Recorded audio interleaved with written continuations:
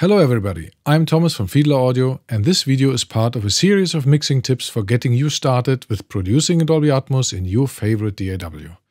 If you haven't done so already, please subscribe and hit the bell icon so you can stay up to date with the latest news, tips and tricks. Today we are looking at beam stacking, which is a really cool trick to let your tracks fill the space in Atmos.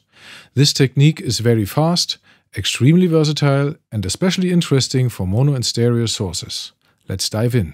Here we have a session with just the Dolby Atmos composer on the master channel, one audio track containing vocals and the Dolby Atmos beam to send these vocals to the composer.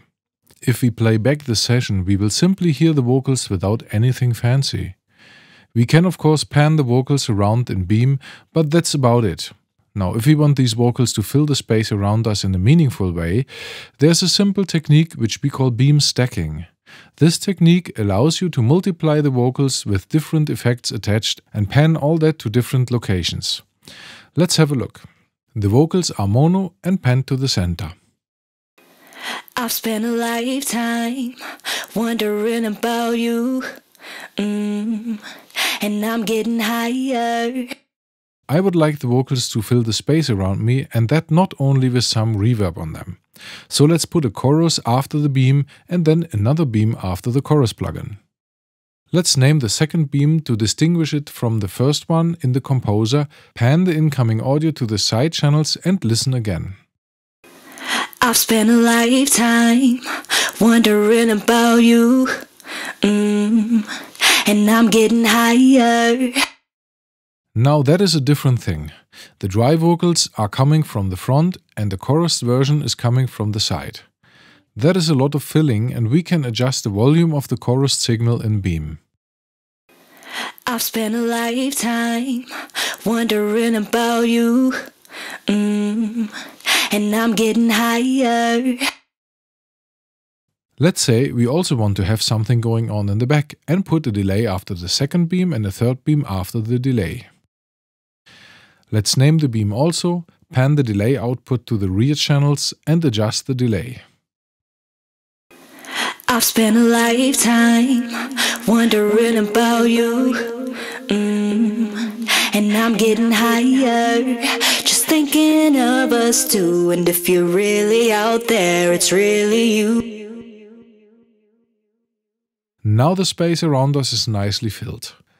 Let's play back the vocals again, starting with all beams muted except the first one and then unmute the others step by step. I've spent a lifetime wondering about you, and I'm getting higher. Just thinking of us two, and if you're really out there, it's really you. Then what's the road that leads me to? If you're really out there, it's really you.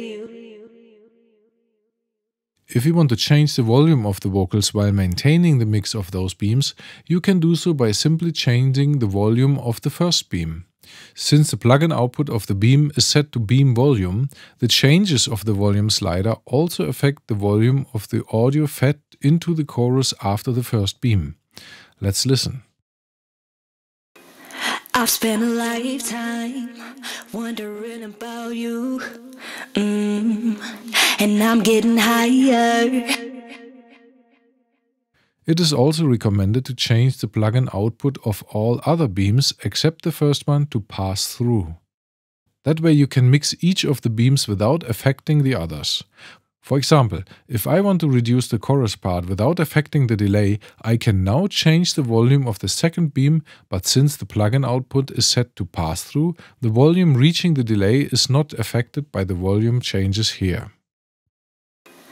I've spent a lifetime wondering about you, and I'm getting higher. Just thinking of us two, and if you're really out there, it's really you. Then what's the road that... You can use this technique with practically any effect plugin, from EQ and dynamics, modulation effects, delay and reverb to distortions, pitch shifters, auto filters and whatnot. There are no limits to your creative freedom, and there's currently no other Dolby Atmos toolset where you can do something like that so easily. Let us know what you think about this mix tip in the comments below. Also, please let us know if you have any specific question about mixing in Atmos which you would like to see a good explanation video about. And that's it for this video. We hope it's been helpful. Please make sure to subscribe and hit that bell icon to be notified of any updates. Thanks for watching and happy mixing.